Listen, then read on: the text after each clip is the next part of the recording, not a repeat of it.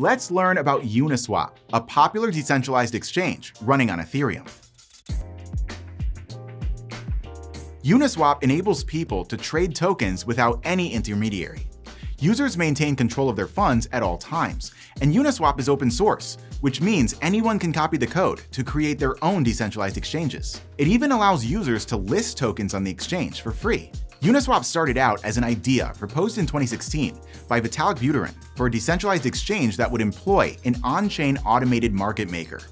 In 2017, this idea was picked up by Hayden Adams, and he began working on turning the idea into a functional product. UniSwap launched in November 2018, and the protocol quickly gained liquidity and started facilitating meaningful volume. Built on Ethereum, UniSwap utilizes an automated market maker rather than a traditional order book. Instead of matching individual buy and sell orders, users can pool together two assets that are then traded against each other. Wait, who wrote that? That's a really elegant way to put that. Smart contracts are critical for UniSwap's operations. Smart contracts are automated computer programs that perform specific functions when certain conditions are met. UniSwap runs on two smart contracts, an exchange contract and a factory contract.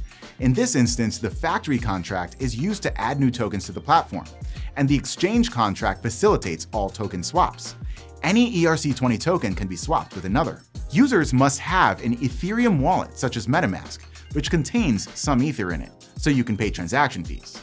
UniSwap became very popular, and other exchanges popped up using its code. It's not all unicorns and rainbows though. Ethereum gas fees can get high, so be careful when using UniSwap for small, frequent trades. You're watching the video channel of MarketSquare, the new homepage for the decentralized web. Follow us and subscribe, join our Discord, and get your free account at marketsquare.io. See you next time.